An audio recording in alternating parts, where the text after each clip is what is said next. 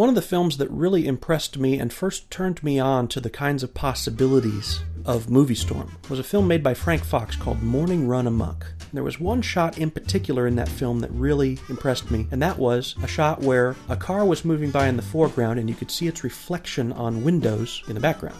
Now that's something that you see in everyday life so often you don't even think about it. But in machinima, in an engine that does not have reflections, nor does it have moving vehicles at this time, that was a particularly impressive thing to pull off, especially in the early beta of that program. Well, it just so happens that I was working on a film that required something similar. So here's how all of this is going to be put together. I start out with several parts. I've got a truck, which I've gone in and colored the background around it green for chroma key purposes. I've got a backdrop of this apartment complex, which people will have been seeing outside the window in other shots.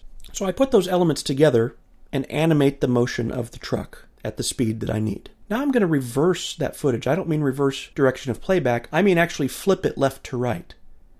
I'll make that partially transparent so you can see how it lays over the shot where the reflection is going to take place.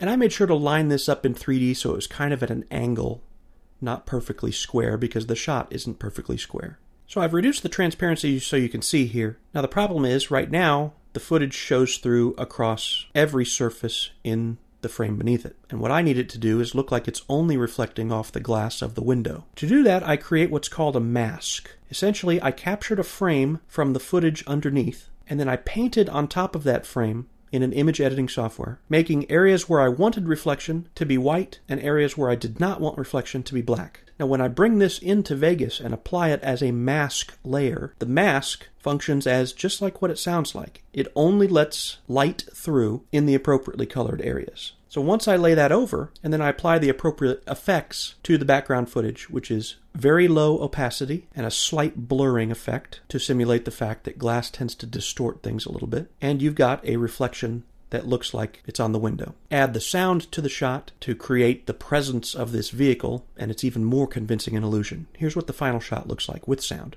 This was turning out to be such a beautiful day. I got the promotion.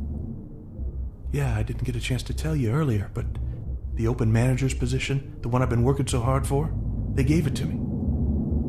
It's probably the single greatest thing that's ever happened to me career-wise. And I'm thinking, this is it. We finally have a chance to get ahead. Oya, toya tatai, hui!